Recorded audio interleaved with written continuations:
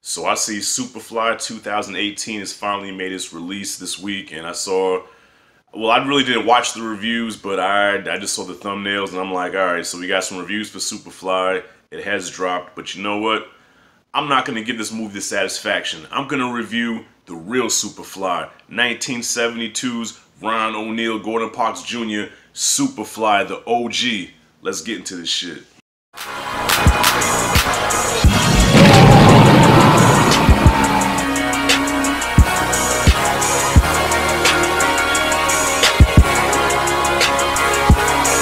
Alright, so like I said, I'm going to be reviewing the real Superfly, the 1972 classic, directed by Gordon Parks Jr., whose pops directed the movie Shaft, which really kicked off the genre of the blaxploitation. So Superfly is the story of Priest, played by the legendary Ron O'Neal. Priest is the HNIC, he's like the big dog of New York City.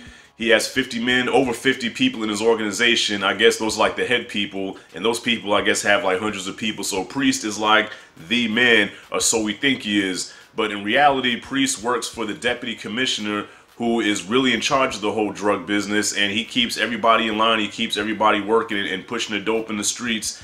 And Priest, I guess, has an epiphany of, you know, why am I doing this? Like, I've been doing this for so long. Yeah, I made a lot of money, but at the end of the day, this guy is over me and he's really calling the shots, and I don't want to live this life no more, man. I want to get out this life. And he makes an attempt to get out of the drug life, and so he comes up with a plan that he shares with his man Eddie. I can't remember the actor who played Eddie, but Eddie is all like, look here, man.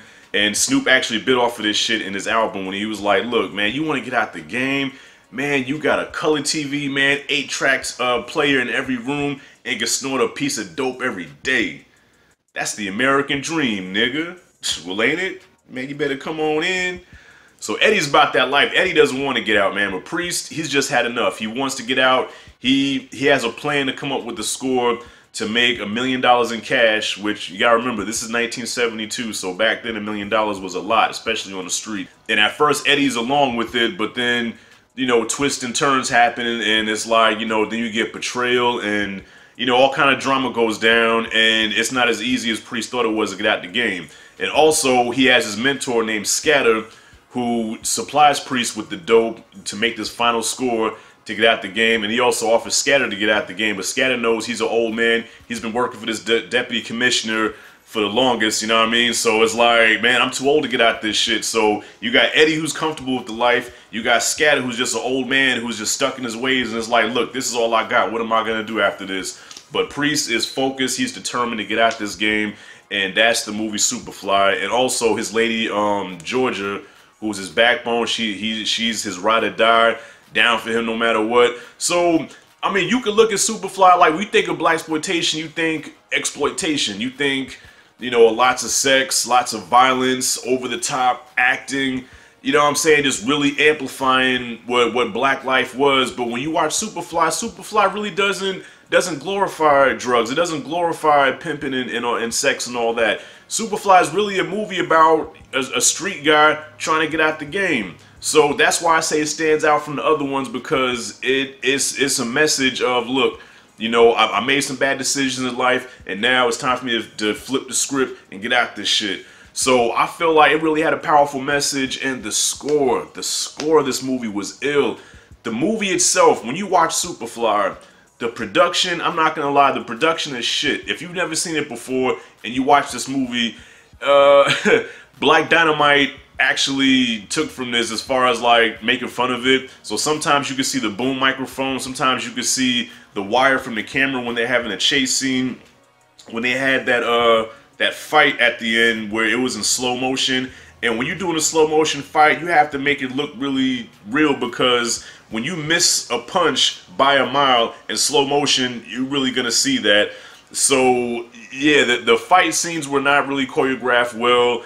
Alright, you know, the movie had it had a shoestring budget, so to today's standards, if you watch Superfly, you might laugh at it because of how bad it is visually and technically wise. But when you really look at the story and how the soundtrack to the movie actually helped tell the story, and that's something we definitely don't see in movies anymore, where you have a soundtrack that actually helps the story. And matter of fact, I mean, I would argue and say that the soundtrack was actually better than the movie, but because it was so good, it really helped the movie and helped tell the story, and that's what I really loved about it. As far as the performances, Ron O'Neal knocked it out the park as Priest. He doesn't play over the top, you know, tough guy gangster, you know what I'm saying? He's just a regular guy. He in the street game, and he just wants to get out, but at the same time, he has moments where he shows that he's that nigga, and look, even though, yeah, I'm trying to go on the straight and narrow, but if you try me, I'll fuck you up. And he balances that beautifully, where it's like,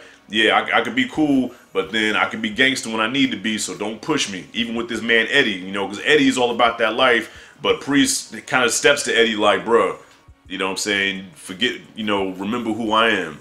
So yeah, man, if you haven't seen this movie before, just watch it with the open mind of this was made in 1972, so yeah, it might not have aged well, but compared to the shit that they're trying to give us now, out of all the stories you can tell, out of all the black stories you can tell, you want to retell Superfly, but put it in an Atlanta setting with trap music, and nah, everything about it is just wrong. I mean, look, I'm all about rebooting a franchise. Like, if you reboot a franchise and it's done right, it can work.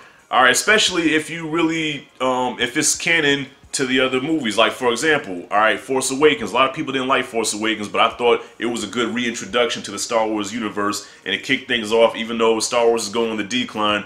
But Force Awakens really tugged at the nostalgia strings, and then it had something for the new generation as well, and brought us together, so that's why it was a success. A movie like Creed, that takes place in the Rocky universe, it caters to the old Rocky fans, because it's canon, and, you know, it pays homage, it shows respect to the Rocky franchise, but yet it has something for the newer generation because it introduces, you know, this new universe, okay? Cobra Kai, my favorite show of this year. Cobra Kai, another one. Me and my daughter watched that together, and it has something for the new generation at the same time for the old heads like myself. So when there's a perfect balance and it's done right, you can do it right, and it works.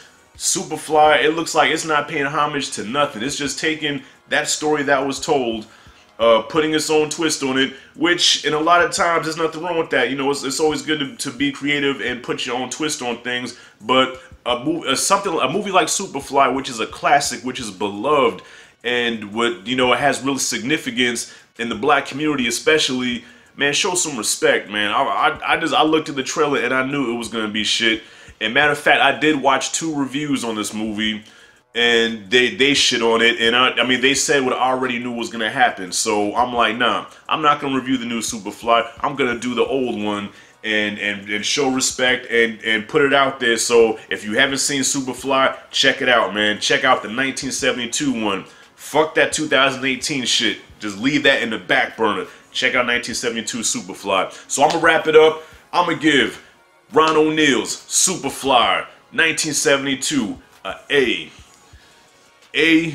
Only reason I couldn't give it an A+ was because, like I said, the production was not really good. It didn't really age well, but for everything the movie stood for and what it was trying to say, it really stood out among the other blaxploitation films, in my opinion.